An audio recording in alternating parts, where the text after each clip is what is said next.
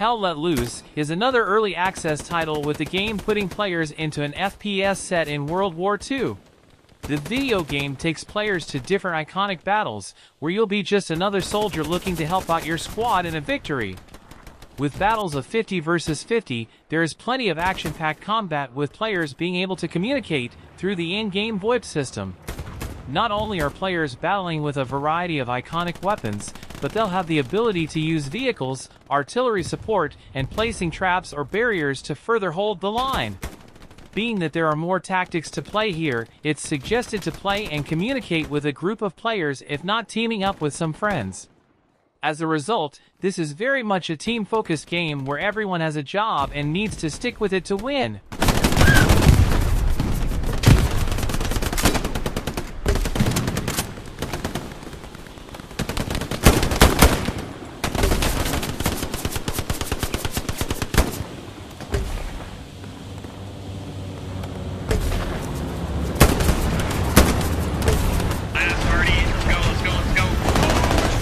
Another military-focused tactical FPS games that's gained some positive reception from critics and player alike is Squad. It's a game that throws players into team-based battles, with 100 players tossed into the world. This is a game where you can't expect to drop in and just have a free-for-all experience, as the developers along with the players aim to make it a realistic experience. Outside of the actual weapons, vehicles, and environment, one of the key elements to this game is the VoIP system placed in the title. Players can communicate with their squad to different leaders by using the in-game system voice system. With that said, this game is not for everyone. If you don't want a more specific military simulator game, then this is a title to avoid. Things can be a bit slow, there are more tactics in taking out the enemies and getting players into position before diving into the area or flying down into a clearing.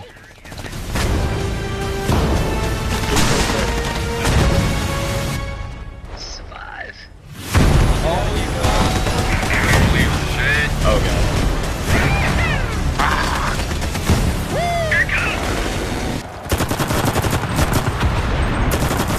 Enlisted is a free MMO FPS game that's based around tactical squads. It's set during World War II, and players will be going through some of the big encounters from that war. There are a few different game modes to go through, which are essentially different takes on capturing points around the map and defending them from the opposing force. Fortunately, there are some different settings to battle within, and it's broken down into 4 major fronts. You have Normandy, Berlin, Moscow, and Tunisia. While you can expect some realistic and brutal gunplay, there are different vehicles you can take control of and attempt to use to your advantage.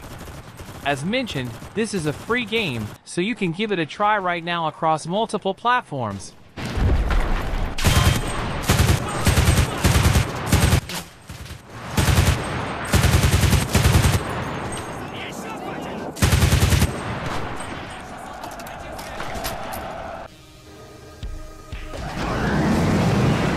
World War III never happened, but it sure put people on edge during the Cold War. We've seen a few games released that showcase what World War III might have looked like, and WARNO is another game that does just that. This is an RTS title, where we're following a battle after tensions rise too high between NATO and the Warsaw Pact. Players will lead hundreds of different historical units into battle, whether it's tanks or helicopters. There are scripted scenarios to go through when you're not going through more competitive multiplayer matches. Of course, with that said, this WARNO game is not fully available. Currently, you'll find WARNO has an early access title through Steam. So as a result, you can expect more updates rolling out to the game as developers continue working on the project.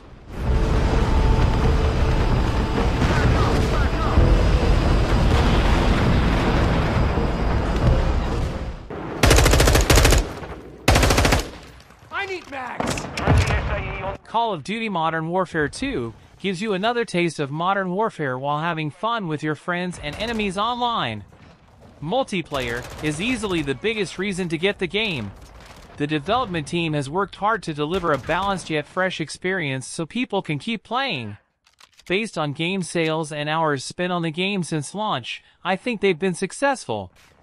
But don't give up on the single-player mode, it has an amazing depth. Either way, the game is fun and you'll enjoy it for a while once you start. The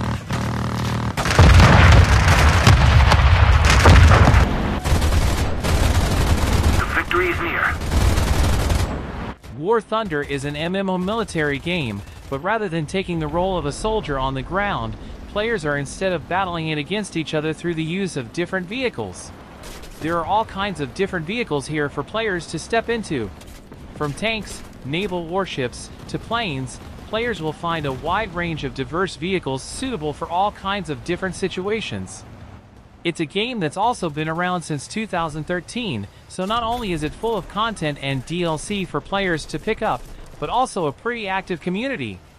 Not to mention that this is a free-to-play video game title, so there's no reason not to give this game a chance, to date with the free selection of titles players can use. When it comes to the game modes, some modes break up the different types of vehicles players can use, whether they want a more arcade-like experience or realistic battles, to more historic missions that attempt to provide a bit more of an accurate battle that took place. With all that said, it's worth making mention that there are some other vehicle-specific military war games that you might find some interest in, such as World of Warships and World of Tanks. As the name of the title suggests, these games are specific to the kind of vehicles players will be able to use.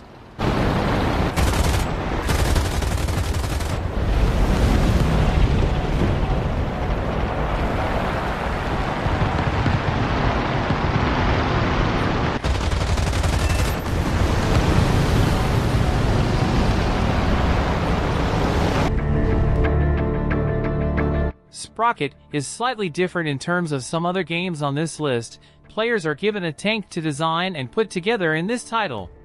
Essentially, you have the tools to make tanks designed to your liking.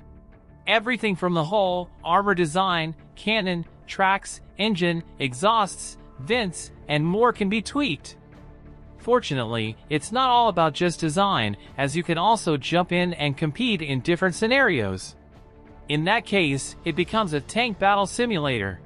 Right now, this is an early access title, so you can expect some bugs and updates as the developers introduce new features.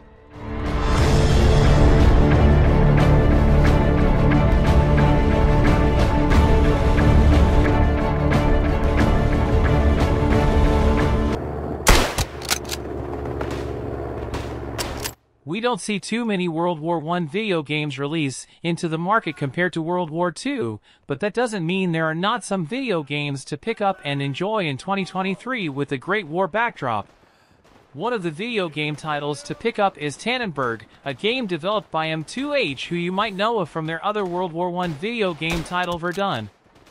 Tannenberg originally launched back in 2019, but it just saw a release on console platforms 2020. In this game, we're going through the Tannenberg battle that took place in 1914, where Russia and Germany battled against each other in East Prussia. Similar to Verdun, the developers were aiming for a more realistic approach to the game with the weapons, uniforms, and of course, the environment players would be battling within. With that said, while this game may be the more recent release for M2H, players that are wanting a bit more World War I military war action gameplay should take a look at their previous release Verdun.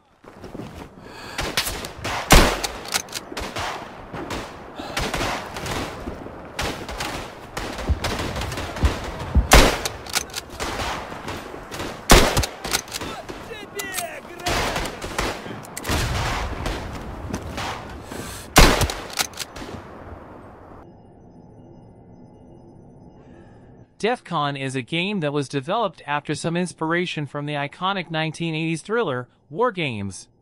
In this game, players are taking the role of a general that is hidden somewhere deep underground in a bunker. Here you're going to be looking at an old computer monitor as you get a look at what's going on around the world. With paranoia settling within the world, players are building up their forces to send out tactical strikes at other continents. This real-time strategy game is all about ensuring that you have enough firepower to make a dent into the opposing force's military power, in which you can slowly take them out with a barrage of attacks to even a nuclear strike. However, if you fail to have enough resources stocked up when you handle an attack, the counterattack may be tough to come back from. With all that said, this game is all about ensuring that you're last standing with fewer civilian casualties.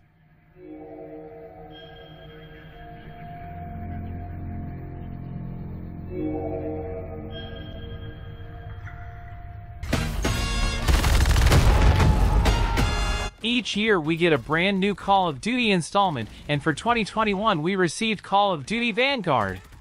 This game puts players right back into the gritty World War II era. The campaign is a bit short, just like previous iterations for the franchise, but you do get to see different front lines of the war.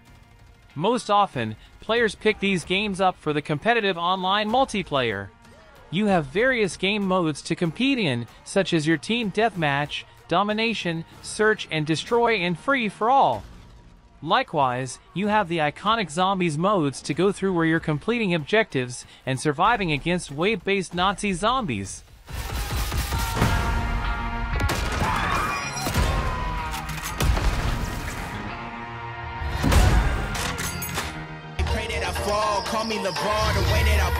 The Sniper Ghost Warrior game franchise received a new installment in 2021 with Sniper Ghost Warrior Contracts 2. If you played previous installments, then you know that this is another tactical shooter with plenty of stealth elements throughout. This time you're in the Middle East taking on contracts to eliminate select targets. The game is known for using sniper rifles at a great distance. There's also plenty of realism put into these games, as the developers feature a variety of weapons and military equipment for you to get the job done. Missions will also give players a bit of freedom in how they approach an objective. You could plan an up-close attack and silently take out your target with a blade, or again stick to having some distance and picking off your targets with a sniper rifle. The choice is really up to the player.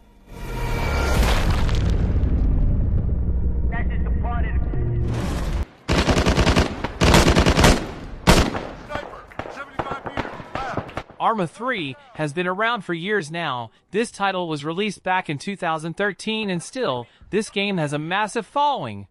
Fans are given a military sandbox-style game with plenty of content that's available for both single-player and multiplayer gameplay. However, what some fans may take an interest in is the fact that this game allows content creation with mod support. Here players can craft up their scenarios, multiplayer game modes, along with adding in vehicles and weapons. Still, this is aimed to be more of a military simulator game, so you can expect some brutal gameplay if you don't take some precautions when going through the different scenarios, or even online multiplayer gameplay. You can spend quite a long time playing around in this game, but with that said, there are a ton of fans out there wondering just if and when we'll see a successor hit the marketplace.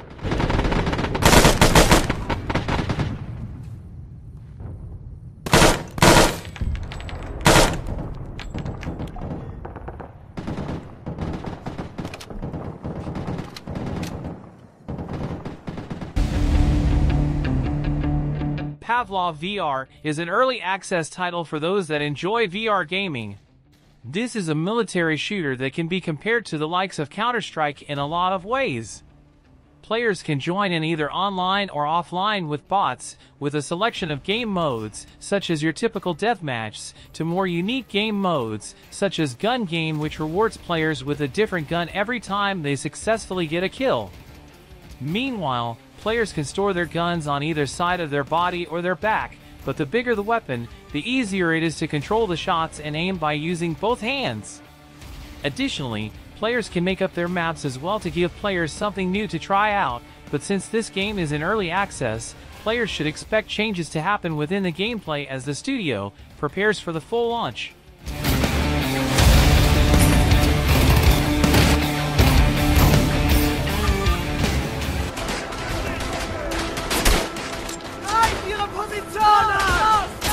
Verdun is a first-person shooter based on the First World War. Players will fight within the trenches while using authentic weapons from the time period. Gameplay is intense and merciless, with developers showcasing a realistic World War I setting within the Western Front between 1914 and 1918. Since the game is set to be as realistic as possible for the time period, players will also be able to play with friends in a tactical squad-based game mode. You and your squad mates will go through battles within the trenches to fend off the enemy factions through the smog of dirt and gunpowder.